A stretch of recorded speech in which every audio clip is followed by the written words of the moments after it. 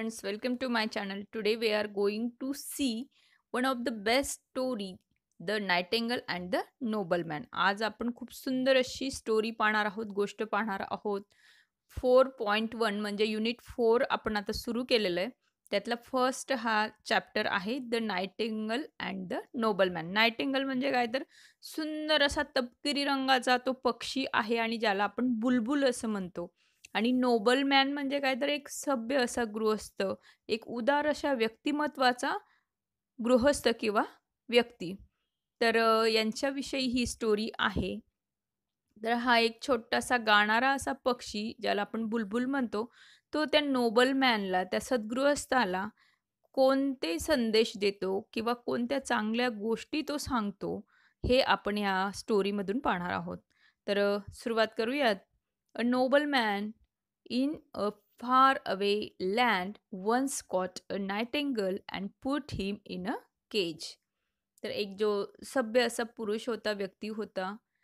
Far away land, अगदी दूरवरच्या प्रदेशातली ही गोष्ट आहे. वन्स म्हणजे एकदा, कॉट पकडला, अ Nightingale and put him in a cage. Kaij म्हणजे पिंजरा. तर या सद्गृहस्थाने काय केलं होतं, एका बुलबुलला पकडलं होतं आणि एका पिंजऱ्यात ठेवलं होतं. No bird likes to be shut up in a cage. आणि कोणत्याही पक्ष्याला पिंजऱ्यात राहायला आवडत नाही. जरी त्याला खाण्यापिण्यासाठी काही कष्ट करावे लागत नसतील, सगळं आयतं त्याला त्या पिंजऱ्यात मिळत असलं तरीसुद्धा त्याला अगदी फ्री, स्वच्छंदी असं जगायला आवडतं आणि म्हणून ह्या पक्षाला, या बुलबुलला सुद्धा त्या पिंजऱ्यात राहायला आवडत नव्हतं. The नायटिंगल begin to plead. Plead म्हणजे विनंती करणे. तर या बुलबुल पक्षाने विनंती करायला सुरुवात केली. Please set me free. तर तो त्या सद्गृहस्थाला म्हणतोय की प्लीज, कृपा करून, सेट मी फ्री, मला तू स्वतंत्र कर, मला या पिंजऱ्यातून तू बाहेर काढ.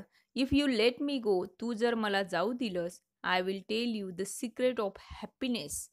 मी तुला काय सांगणार आहे? सिक्रेट, गुपित, रहस्य. कशाचं? तर हॅपीनेस, आनंदी कसं राहायचं किंवा सुखात जीवन कसं जगायचं, याचं सिक्रेट, याचं गुपित, याचं रहस्य मी तुला सांगेन, जर तू मला या पिंजऱ्यातून फ्री केलं, स्वतंत्र केलंस तर. The nobleman was rich but not happy. हा जो सद्गृहस्थ होता तो काय होता? रिच होता, श्रीमंत होता, पण आनंदी नव्हता. Not happy. He wanted to know the secret of happiness. आणि म्हणून त्याला आनंदी राहण्याचं रहस्य माहिती करून घ्यायचं होतं. So he let the bird गो. आणि म्हणून त्याने या बुलबुलला फ्री केलं, स्वतंत्र केलं, त्याला जाऊ दिलं. लिसन, सेड द नायटिंगल. आता नायटिंगलने ज्या पद्धतीने प्रॉमिस केलं होतं की जर तू मला फ्री केलंस तर मी तुला काय सांगणार आहे? आनंदी राहण्याचं रहस्य सांगणार आहे. म्हणून आता नायटिंगल म्हणते, लिसन, ऐक, this is the secret of happiness. तर आनंदी राहण्याचं गुपित काय आहे? Never cry over spilt milk and never trust idle words. तर त्यांनी, त्या बुलबुल पक्षाने 2 वाक्य इथं सांगितले आहेत. Never cry over spilt milk. दूध जर फाटलं तर त्याचं आपण म्हणजे जसे थे म्हणजे परत त्या फाटलेल्या दुधाचं आपण काही करू शकत नाही. तर इथं शब्दशः अर्थ घ्यायचा नाहीये. तर इथं अर्थ कसा आहे की you should not feel unhappy about a mistake or something bad that has happen. अगदी तुझ्या जीवनामध्ये एखादी वाईट गोष्ट घडून गेली असेल किंवा तुझ्याकडनं काही चूक झाली असेल, तर झालेली चूक परत दुरुस्त करता येत नाही कदाचित. तर अशा वेळेस तू काय करायचं नाहीये, तर डोंट फील अनहॅप्पी. तू नाराज होऊ नकोस, तू दुःखी होऊ नकोस. And never trust idle words. आणि कोणी एखादे वर्ड्स काही सांगितले किंवा बोलून गेलं त्यावरही विश्वास ठेवायचा नाही, असं नायटिंगलला म्हणायचं. म्हणजे हे 2 संदेश, 2 मॅसेज नायटिंगलने त्या सद्गृहस्थाला दिलेले आहेत. The Nobel man didn't think much of the secret. मग या एकदम हे साधेसे असे वाक्य बुलबुल आपल्याला सांगते, यावर त्याने जास्त काही विचार केला नाही. या सिक्रेटविषयी, या गुपितविषयी त्याने विचार केला नाही. दिस is just a silly piece of advice, he exclaim. Exclaim म्हणजे उद्गारणे. तो उद्गारला की हे काय आहे, तर is a just silly piece of advice. अगदी हा मूर्खपणाचा सल्ला आहे. यात काय आहे एवढं? असं त्याला म्हणायचं आहे. The नायटिंगल flu a little higher and sed. आता मग नायटिंगल थोडी वर उडाली आणि म्हणाली, to bad you let me गो. अरे वाईट केलंस, तू मला जाऊ दिलंस. I have rare diamonds under my wings. Rare म्हणजे दुर्मिळ, दुर्मिळ असे डायमंड्स, दुर्मिळ असे हिरे कुठे आहेत तर माझ्या पंखांखाली दडलेले आहेत. नाव you ओंट get any of them. आणि तुला आता त्यातला एकही मिळणार नाही. म्हणजे तू मला फ्री केलंस तर ते वाईट केलंस, असं त्या नायटिंगलने त्याला सांगितलं. नाव the Nobel man was really very angry and very unhappy. आता हे ऐकून तर नोबल मॅन खूपच जास्त रागावला आणि दुःखीही झाला. Oh no, how stupid of me. मी किती मूर्ख आहे. You wicked bird. अरे दुष्ट पक्षा. You nasty bird. इथं नॅस्टी म्हणजे घाणेरडा असा अर्थ घ्यायचा नाहीये, तर अरे सतावणाऱ्या किंवा त्रासदायक अशा पक्षा. Weight till I catch you again. अरे थांब, मी तुला परत पकडेन. ही बिगॅन टू वेल. आणि अशा पद्धतीने तो एक प्रकारे ओरडायला लागला, रडायला लागला.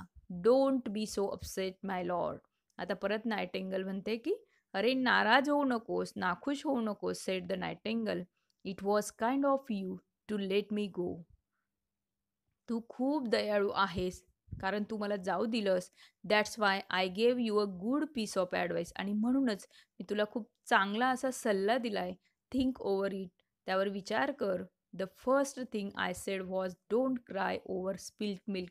घडून गेलेल्या गोष्टीवर तू नाराज होऊ नकोस किंवा नाखुश राहू नकोस. I am already far away from you. आता अगदी कृतीमधून बुलबुलने त्याला ह्या दोन ॲडव्हाइसचा म्हणजे जे काही सल्ला दिलेला आहे तिने, त्या दोन गोष्टींचं कृतीमधून कशा पद्धतीने आपण त्या गोष्टी करायला नकोत असं सांगितलंय. Don't cry over spilled milk. आणि बघ, तू आता मला फ्री केलेलं आहेस, मी स्वतंत्र आहे, मी उडून गेलेले आहे आकाशात, आणि तरीसुद्धा तू ओरडतोयस, मी तुला परत पकडेन वगैरे, आणि अनहॅपी होतोयस, नाराज होतोयस. तर तू असं करू नकोस. तर याचा अर्थ इथं तिने कृतीतून दिलेला आहे. I am already far away from you. तू मला पकडू नाही शकत, कारण मी बऱ्याच अशा लांब अंतरावर आहे तुझ्यापासून. You can't catch me again. तू मला परत पकडू नाही शकत. Then why make your self unhappy about it. तर तू मला पकडूच शकत नाही, तर त्याविषयी नाराज कशाला होतोयस, दुःखी कशाला होतोयस. Secondly, how can and ordinary bird like me have diamonds under his wings. मी तर एक अगदी सामान्य, ऑर्डिनरी म्हणजे सामान्य असा पक्षी आहे, आणि माझ्या पंखाखाली हिरे कसं काय असणार आहेत, याचा थोडा विचार कर. म्हणजे मी सिम्पली अगदी साधेपणाने एखादं वाक्य बोलून गेली, आणि तू त्यावर विश्वास ठेवून ओरडतोयस, रडतोयस, तर हे चुकीचं आहे. Those wear just idle words of mind. Idle words म्हणजे त्याचं अगदी मिनिंगही नाही त्या वर्ड्सचं. अशा पद्धतीचे ते वर्ड्स आहेत. Words which have little meaning. म्हणजे ते खरंच नाही आहे ॲक्च्युअलमध्ये. It is a mistake to trust such words. आणि आपण कोणाच्या काहीही सांगण्यावरनं त्यावर विश्वास ठेवतो. ट्रस्ट म्हणजे विश्वास ठेवणे, हे देखील चुकीचं आहे. Use my beats of advice and be happy. Farewell. आता नायटिंगल म्हणते की हे जे माझे काही ॲडव्हाइस, मी जे काही सल्ला दिलेला आहे तुला, हां, तू काय कर, तर यूज कर, उपयोगात आण, आणि बी हॅप्पी, आनंदी राहा. फेअरवेल. आणि आता अशा पद्धतीने ते बुलबुल पक्षी त्या सद्गृहस्थाचं, नोबलमॅनचं निरोप घेते. Farewell. The Nobel man watch as the bird flu away. आणि आता नोबलमॅन फक्त आणि फक्त वॉच, निरीक्षण करतोय त्या बर्डचं, जो दूरवर उडून गेलाय. ओके. तर विद्यार्थी मित्रांनो, ह्या स्टोरीमधून आपण शिकलो आहोत की कोणाच्याही काही सांगण्यावर विश्वास ठेवायचा नाहीये. कोणी अगदी आयडल वर्ड्स म्हणजे बोलायचं म्हणून बोलून जातात, तर त्या गोष्टींवर विश्वास ठेवून आपण कोणतीही कृती करायची नाहीये. आणि दुसरी गोष्ट, झालेल्या गोष्टींचा वाईट वाटून घ्यायचं नाही. झालेली चूक असेल, एखादी वाईट गोष्ट असेल, तर ते सोडून द्यायचं आहे. कारण त्यामुळे आपण काय होतो, कायमस्वरूपी नाखुश राहतो. तर तसं करायचं नाहीये. आनंदी राहायचं असेल तर झालेल्या गोष्टी सोडून द्यायच्या आहेत. असे 2 संदेश या नोबलमॅनला त्या सुंदर अशा गाणाऱ्या पक्षीने, नायटिंगलने दिलेले आहेत.